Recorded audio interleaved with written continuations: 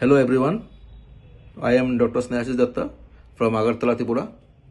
Today we will be discussing briefly about osteoarthritis of the knee joint. Osteoarthritis is a very common condition which mostly affects the knee joints. Females are affected more than the males. It is caused by degeneration and destruction of the articular cartilage, which in turn leads to synovitis and bony destruction. Patient mostly comes with initial stages with stiffness, pain, but in the later stages with deformity also.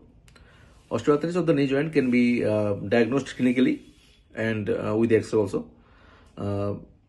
When patient comes early in mild to moderate stages, it can be treated conservatively with medication, exercise, and lifestyle modification. But if patient comes in the advanced stages, we have to go for a replacement surgery of the knee joint.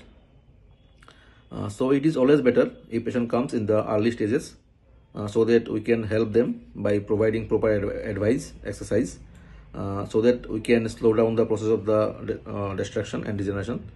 And with proper initial treatment, it can be the process can be delayed, can be slowed, and there will be significant improvement in their lifestyle with proper medication and exercise. Thank you.